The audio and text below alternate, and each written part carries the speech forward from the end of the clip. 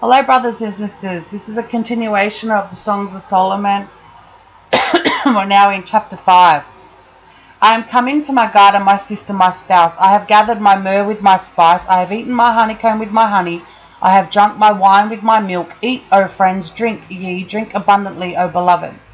When we see the reference to sister, we can be assured that it's her Adam speaking to her.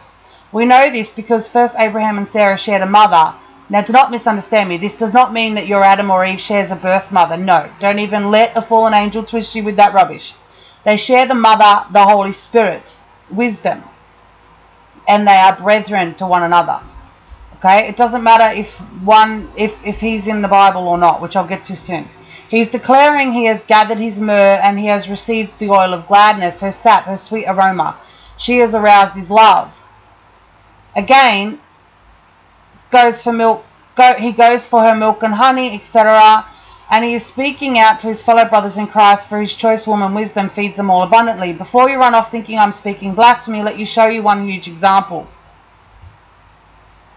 Revelation 22:17, and the Spirit and the bride say, come. And let him that heareth say, come. And let him that is athirst come. And whosoever will, let him take the water of life freely. Notice it says the Spirit and the bride. Does it say the Son and the bride or Christ and the bride? No, it says the Spirit, the Holy Spirit and the bride, the woman. And before you say, oh, we are all the bride, no, no, no, no, no. Men are not brides. Men are sons of God. And then the next sentence it shows us, let him take the water of life freely. Psalm 5:2, I sleep but my heart waketh. It is the choice voice of my beloved that knocketh, saying, open to me, my sister, my love, my dove, my undefiled, for my head is filled with dew and my locks with the drops of the night. Woman wisdom hears him, and figuratively she's asleep. Poetically, it just shows her in a way that she's fast asleep. He calls in the night, is knocking on the door, and then he asks her to open for her. But she's not yet. But he is not yet perfected. Okay, he's not yet perfected. But he has been moved by her allure, her pheromone. He wants to open her. He's talking about her womb. He is asking for consummation. The two witness consummation on earth as it is in heaven. Now, I've written this in a very symbolic way, a very figurative way. There are so many interpretations to how this will play out in each individual's walk. It could simply be that he's asking for a relationship with her, or he's saying, I really like you, can we date, or whatever, or he's asking her, there's something about you that's really special. Now, a guy can lie, a counterfeit can lie with that stuff, right? Not saying that they can't. There's no right set of words that he's going to say when he first reveals himself to you. But what you're going to do is you're going to reject him, okay? Because she says, I have put off my coat, how shall I put it on? I have washed my feet, how shall I defile them? He's going to come in a package she doesn't expect. He's going to come in a package that she would think is not the right one for her. Right? But poor woman wisdom, and many of the other daughters follow this pattern of behavior, they've become so engrossed in rights and wrongs in doctrine that although their spirits have been made clean, this invitation to consummate with a man they're not physically married to, with a ceremony and without a ceremony and a cake and legal document, they get surprised. I can't do that. It would be a sin if I was to do that, she cries. She's conflicted. Plus, there's also the element of surprise in that he may not be who she imagined him to be, and he may be a man who has previously known nothing about the things of God. Now, before you say, how can that be possible, Leanne? That's insane. Why would God give me a man that's never read the Bible before? Well, look at Saul on the road to Damascus. Okay, one day he's killing the Christians, 3 days later he's beginning his walk of testimony because God just changed him just like that. And that's the promise, because Paul was the template for the new Adam. Okay, the disciples were not. The disciples were afraid of Paul because Paul had Christ in him, the hope of glory. The disciples didn't have that. They were actually afraid of Paul. Now, if you don't believe me, look it up. Look it up. Okay? So do not be surprised if your Adam turns up in front of you one day and he doesn't know a damn word about the Bible. He doesn't know anything about it. All right? there's other ways that this could play out. She may just think she's too good for him. Okay, he might come from a bad background. He might have, you know, still be struggling with addiction, still be struggling. He could be struggling with anything. So he could come with 10 kids to 5 different women, and she thinks this can't be a man of God. You know, like, it can be anything. But we have this, and we all have it. And, you know, I keep telling you that I've walked this out, okay? I've walked this out. This is, for me, part of explaining this to you is in testimony to the fact that this is how it plays out, okay? This is how it plays out. I rejected mine, okay? Because he was not who I expected him to be. Now, she says, oh dear, she says, I'm clean and pure, and oh gosh, I can't let you in. You know, back to the marriage for a moment. You're already married. Let no man separate what God put together is about the spirit marriage of spirit before you were even born. So then Psalm 5:4, my beloved put in his hand by the hole of the door, and my bowels were moved for him. He attempts to unlock her door, which is not perverse. We are not speaking of an assault against her flesh here. We are speaking about the lock that opens her heart. But she resists him, and then she ends up regretting it. Songs of Solomon 5:5. I rose up to my beloved, and my hands dropped with myrrh, and my fingers with sweet-smelling myrrh upon the handles of the lock. Because he unlocked it. He's already unlocked it. Just by him coming and saying that to her, or coming near to her, he already unlocked her heart, but she hasn't opened the door of willingness. Now she's attempting to open the door of willingness. But let's get something straight. She might not even realize that he's the one who unlocked it. He's just some dude that she's rejected. She doesn't even know that it's him. So when she rises, she's rising to the feeling of what's happening in her heart with all this myrrh that we've talked about from the beginning of this study. She's rising to this myrrh that's coming out from her. So she's going to open. She then touches the handle of this lock that this man she can't identify has opened. And when she opens the lock, he's unlocked it. And when she opens that door and starts to let that myrrh flow out, and she starts to have that love, you know, fill her even more and more, she rises to the occasion too late. Her efforts to open the door, after she's rejected this Adam who's come and done it, because he's come and moved her cellular structure, he's come and done something, but she didn't notice till it was too late, okay? She was moved in spirit by the myrrh that his physical presence had released. And she, I've gone back up, I'm sorry, because I went off track from my notes. She opens the door to my beloved. So she opens the door to her heart, but my beloved had withdrawn himself and was gone. My soul failed when he spake. I sought him, but I could not find him, and I called him, but he gave me no answer. So now she can't find him. She knows that someone's opened her heart. She knows that it's been opened, and now she's trying to figure out who was it. Okay? And then, like I did, you start going back through every man that's ever come through your life, and you go, which one was the one that did it? Which one opened the door? I don't know who opened the door, Lord. Who opened the door? So you start going back through your life and try to figure out who opened this door. Aha. And this is where it gets really hard for her, okay? I opened the door. Oh, sorry, I read that. He gave me no answer. So when she opens the door to her heart after he had unlocked it, he'd withdrawn already. He rejects her now, okay? She doesn't see him. She doesn't know who he is. But when he spake, even though it included a rejection, if that takes place in your personal scenario, it took place in mine. So when she decides to open her heart after he's unlocked it, there's a time of which she's going to, because she's going to go back through all these people. He's going to be the last one she looks at. Okay, I know this. It's testimony. It's the last one she ever thought it was going to be. Okay, so she's moved to contact him, or she runs into him, however it plays out. But this time he rejects her because she's already rejected him. Okay, but when he spake, even though it included some type of rejection, and when you ask me why does he reject her, check out when Mary met Christ at the tomb, and then she went up and told the disciples, and they call her crazy, and then Christ appears and upbraids them. Yes, Christ told them off for their unbelief. So yes, it includes a rejection. It has to. We are strengthened in rejection. Our faith is strengthened in rejection. Okay? He is then made to retreat from her to finish her process of discovery.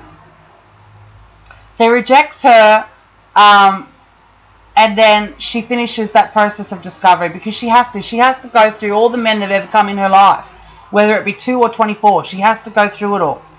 She has to take it all off because every single one of those men that have come into her life have superimposed their will and forethought over the top of the Father's will. So she has to remove all this rubbish out of the rubbish bag before she can fully focus and see the real Adam for who he is.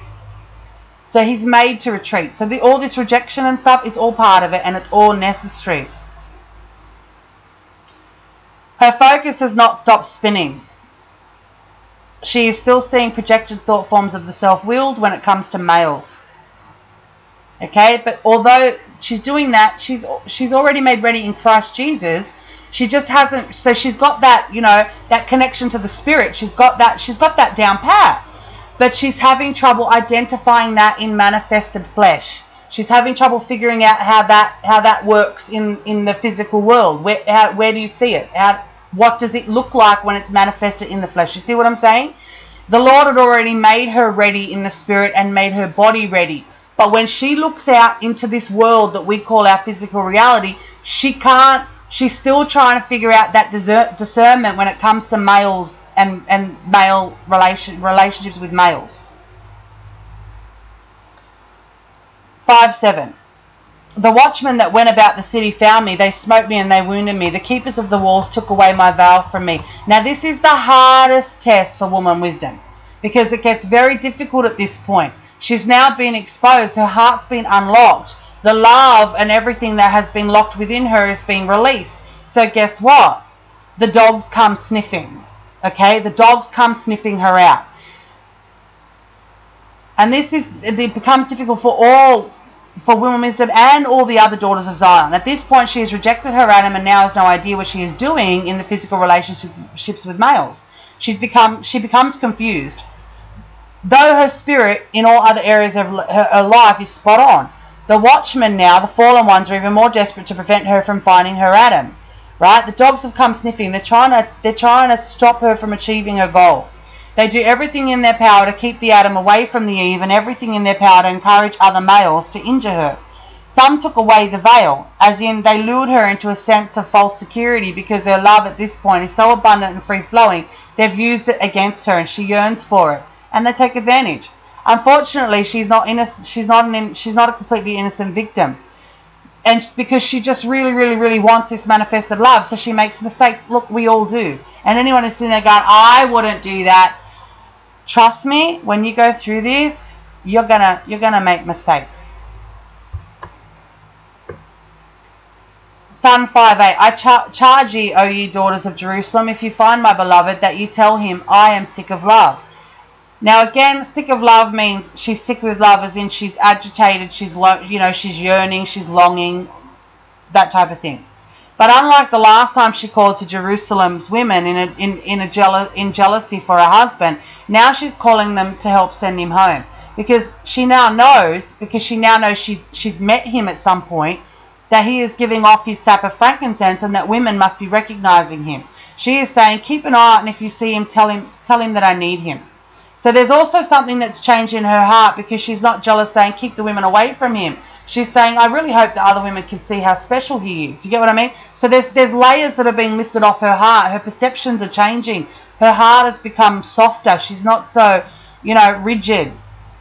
Songs 5:9. What is thy beloved more than another beloved, O thou fairest among women?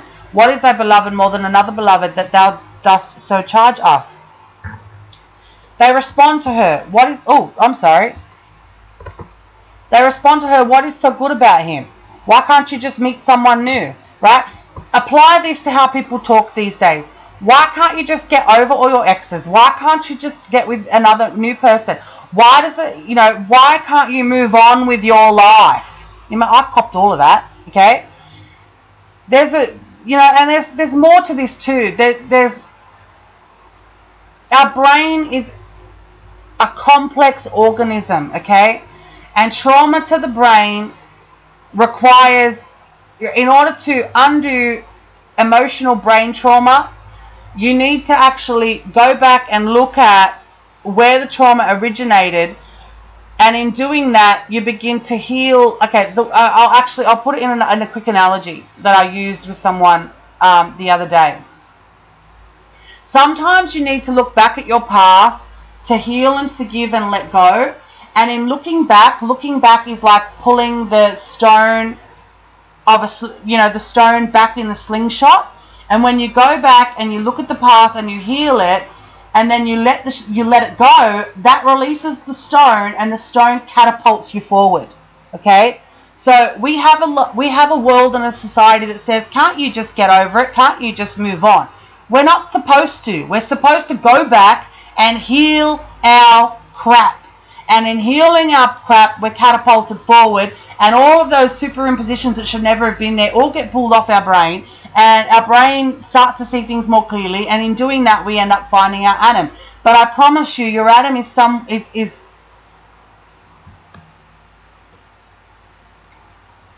there is a possibility that your Adam is in your past. That doesn't apply to everybody. Okay? There's not one rule fits all. But what can be said is there will be a time frame in which, when you begin to go through this process, if you are a female, there will be a time frame where your Adam will appear, and there will be a moment when you will reject him because you won't realize that it's him. To no fault of your own, except to say that you have to walk it out. Okay? But I've just given you a really big key. The big key to this is, even though you may not have ever met your Adam, you may not have met him yet, he might be someone you haven't met, you still have a box of bullshit from all your past relationships, whether it be when you were 8, 15, 24, okay? You still need to go back and look at those relationships and undo whatever damage was done, whether it be prayer or whether it be just looking at the dynamics from your more mature perspective. And when you do that and you forgive and you let go, it's going to help you be able to catapult forward so you can identify the one. Okay? Song 510. My beloved is white and ruddy, the chiefest the chiefest among 10,000. Now he is white. Remember in the first chapter he was black? Now, and I said it's carbon. Now he's white. He's full of salt, bicarb salt. Red is ruddy, washed in the blood.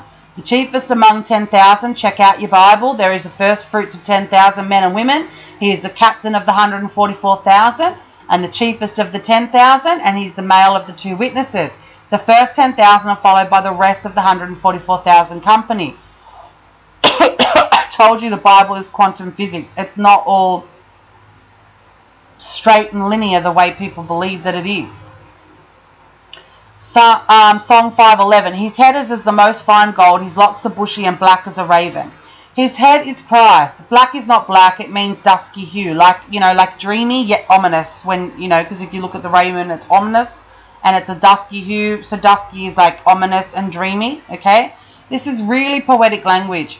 If you've ever done a poetry class, this is not difficult for you. Songs 512. His eyes are as the eyes of doves by the rivers of water, washed with milk and fitly set. Okay, we know the milk, right? We get that. Dove's eyes, again, that's the eyes of Christ. The rest is self-explanatory in regards to what I have already shared. Psalm 513. His eyes are as a bed of spices, as sweet as flowers. His lips like lilies, dropping sweet-smelling myrrh. It's a tongue twister.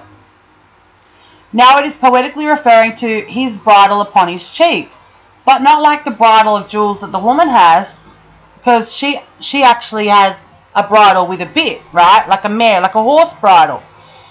But his bridle is more, his mouth is a bed of spices. He speaks to her heart. He speaks the truth. And then in the next verse, his hands are as gold rings set with beryl. His belly is as bright ivory overlaid with sapphires. This is where the father directs the male. Not with the reins as the bride has, but with the hands. Okay, he's controlling the hands. That's why there's gold rings set with beryl.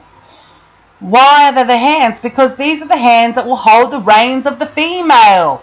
He will reign over her heart as a son of God, as a Christed male. And his belly of ivory, which is purity, overlaid with sapphires, the sapphires of the Holy Spirit. Psalm 5:15. His legs are as pillars of marble set upon sockets of fine gold. His countenance is as Lebanon, excellent as the cedars. Now we've gone over that Lebanon was where you got the really good wood. Cedar wood, cedar trees, we did this already. It stands for the stripped back rods and the pillars of righteousness. But his legs are like marble. They're heavy and they're strong. They're walking in the Lord, yet they're unmovable to anything else. And they're set upon sockets of fine gold. Their legs and their movements are set in Christ's power. And then Psalm 5:16. His mouth is most sweet, yea, he is altogether lovely. This is my beloved, and this is my friend, O daughters of Jerusalem. My beloved is my friend. I have met him. Okay? She has met him. So by the time she gets to this point in her journey, she has met him. It doesn't mean that before she's started this journey, she's met him in her life. It just means that by the time she gets to this point, she's met him. He's come before her, but she hasn't recognized it. But he did unlock her heart. So now she's saying, my beloved is my friend, I have met him. But she has no idea at this point that she's actually met this person already. And I should have mentioned earlier, when he knocked on her door and she rejected, she didn't understand it was her Adam. She was still figuring it out, but it was her own mind that was confusing her. Anyway, it's 11:44 p.m.